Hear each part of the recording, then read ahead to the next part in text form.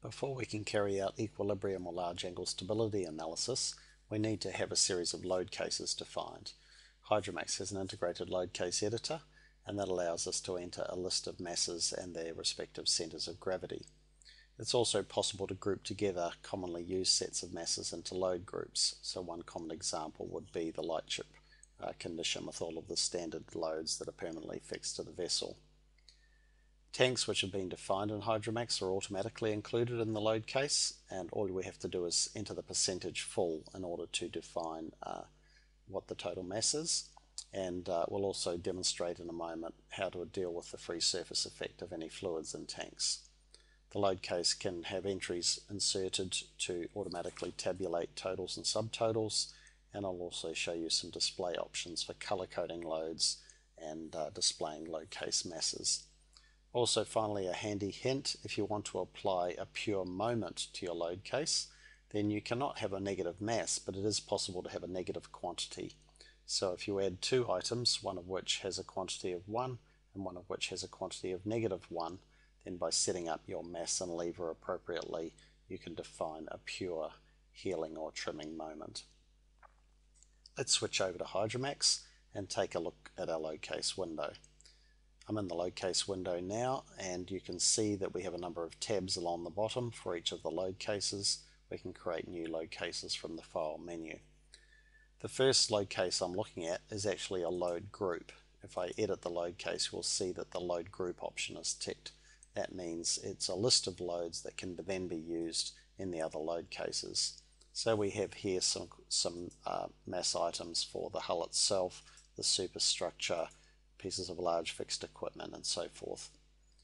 If we move across to the next tab, another load case, what we can see is that our previous load ship, which was named load group, which was named Lightship LC, is now included by name in this load schedule, and so its mass is automatically included.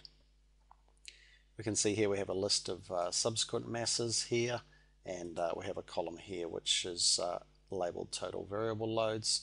Any entry in this list which starts with the word total or subtotal will automatically tabulate the items immediately above it. We can insert any number of empty rows in there just to separate the items and make the table look a little bit better. You can use the commands in the edit menu to add and delete loads, move items up and down, add surface areas, and also sort items in the list. You can also see in this load case that the tanks defined in this model have automatically been inserted into this load case. This is the departure load case, and so their percentage fulls are shown here between 80 and 100% full. If I want to change the amount of fluid in those tanks, I just need to change the percentage full, and the other items will be updated automatically. If I switch over to the arrival load case, we'll see the same tanks are automatically entered, but different percentage fulls have been entered by the user. In the case of tanks, we should also be aware that there's potential free surface correction. So let's scroll across in this table, and we'll see the last two columns are total free surface moment and the type of free surface moment for this particular tank. If we look at the drop downs in this list here, we can see we have 4 different ways of defining the free surface moment. The maximum uses the maximum free surface moment at any sounding through the depth of the tank. So it's a worst case scenario for any level of fluid. The actual setting allows us to use the free surface moment calculated from the actual percentage full in this particular load case. The IMO setting computes the free surface moment using a technique defined by the IMO. It's based on a rectangular box that's 50% full.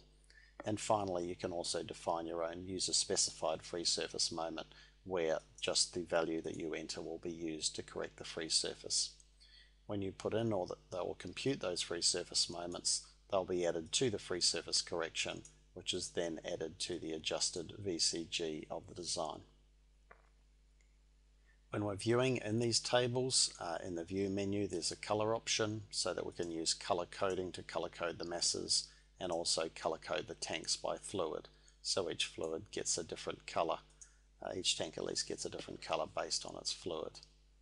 And if we go to a graphical view, we have an option here to turn on the display of load case masses, so that as we move between different load cases, we can see which loads are where in that particular load case. That's a brief introduction to load cases. Thank you for watching.